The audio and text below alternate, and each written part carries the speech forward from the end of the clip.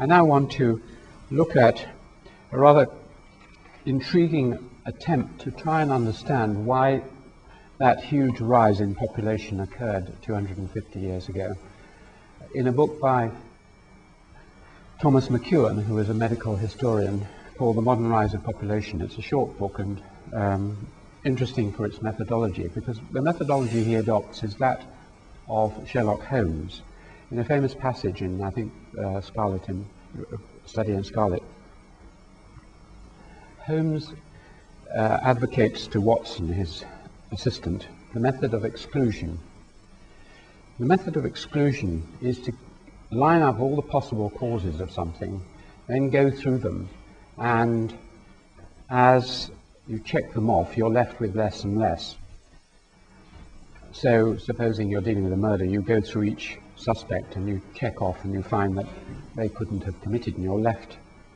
Whoever is left, whatever is left, as Sherlock Holmes says, must be the cause, however improbable.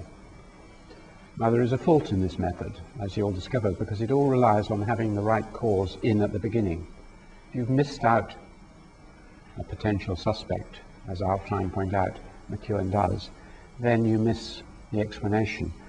But using this method of exclusion, McKeown sets up a framework that an epidemiologist would look at disease, and specifically what would account for the rapid decline of disease over the last 250 years in many parts of the world.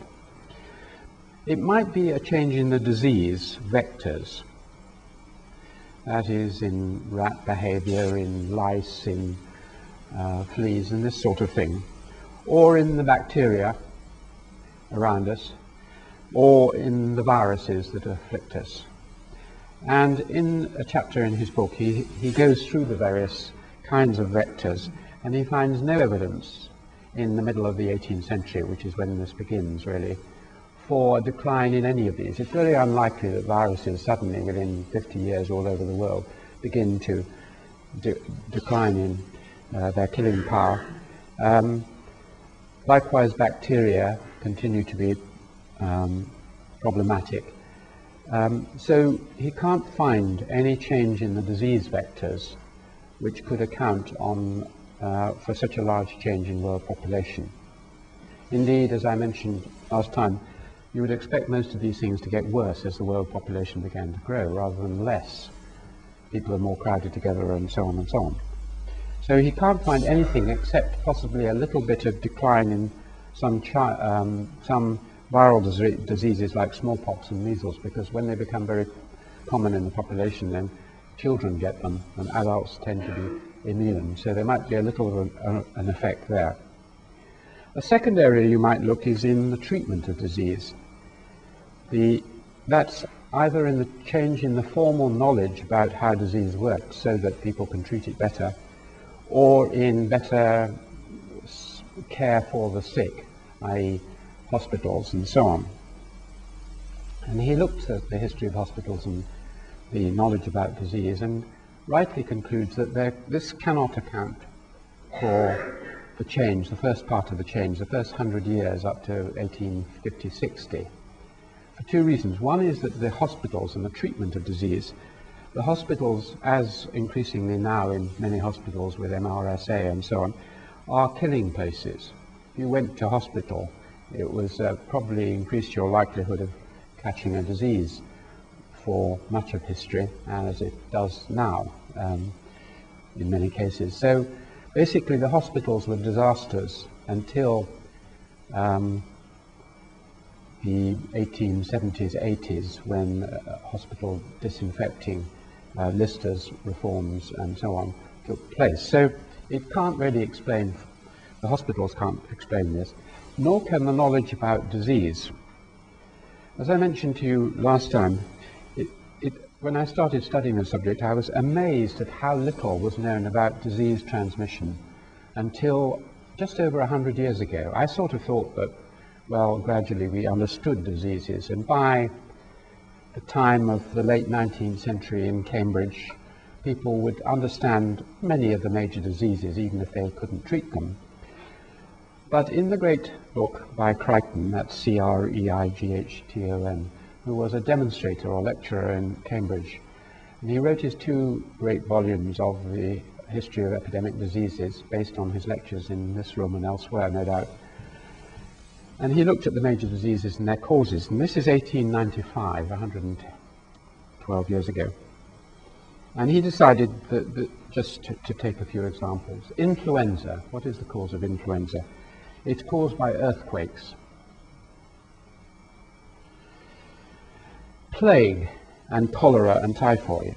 What causes these?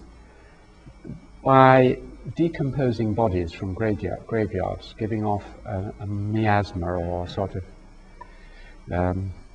dust which contaminates people.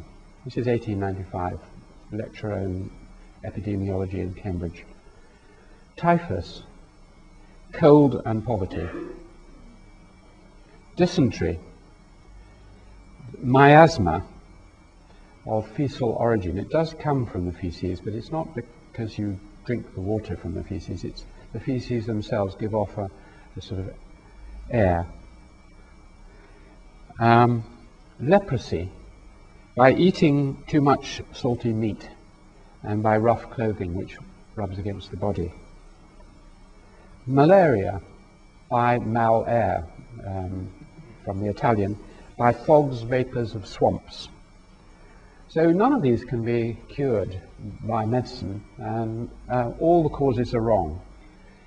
And it's really not until the 20th century that we begin to understand how these diseases like malaria and influenza and plague, it's the turn of the 19th century and the early 20th century, often in Japan and often in Europe, that the discoveries were made. Plague in Japan and Europe more or less simultaneously.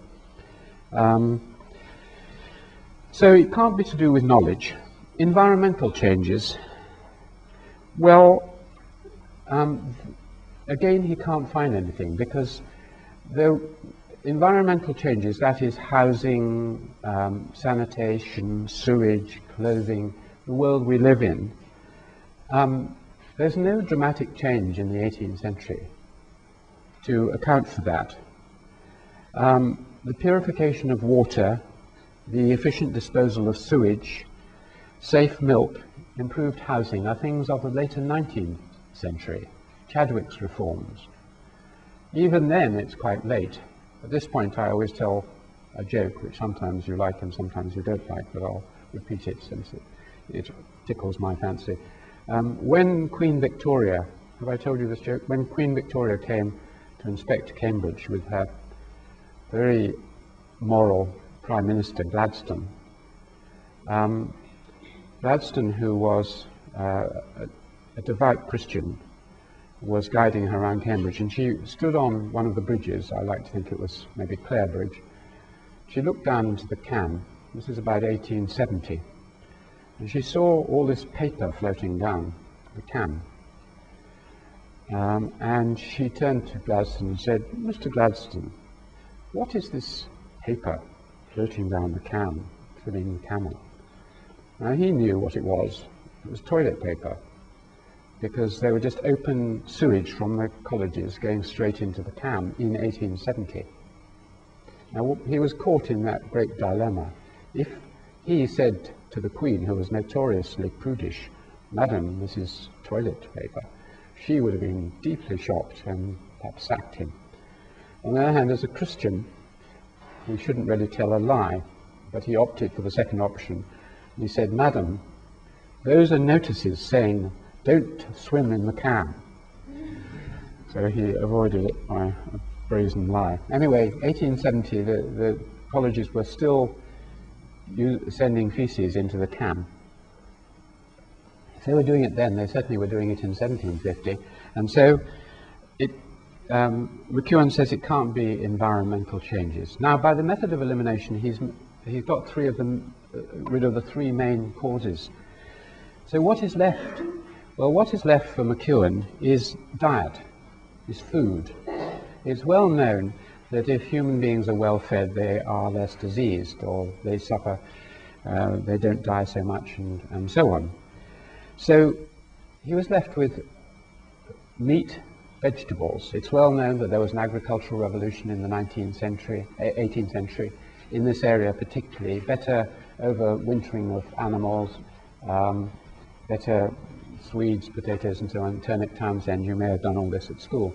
So basically the food was getting better, and as a result people in England, this wouldn't apply so much in anywhere else in the world which was also going through it. It wasn't a point he noticed comparatively, but here anyway, perhaps it was because people were better fed. That was all that was left, it must be that.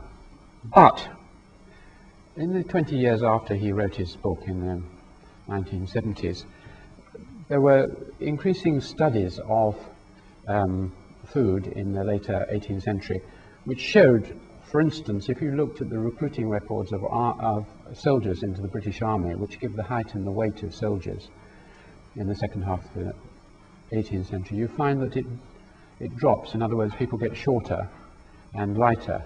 In other words, they've been brought up probably with a worse diet. And indeed, all the studies of the effects of the early Industrial Revolution lead us to think that the crowding of people into cities and so on, and the poverty that England went through, actually worsened the diet of the majority of the English population for about 50 years. It works exactly in the opposite way. There was no pasteurization of milk, so you couldn't drink milk. And so basically, a few people ate quite well, but many people ate worse. So basically what he's done is as if Sherlock Holmes had gone through all the suspects and got rid of them all. And there's no one left. So he must have missed something. I will come on to the something he missed. I'll leave it hanging just for a minute, and I'll now suggest what he missed, which is the most obvious thing in a way.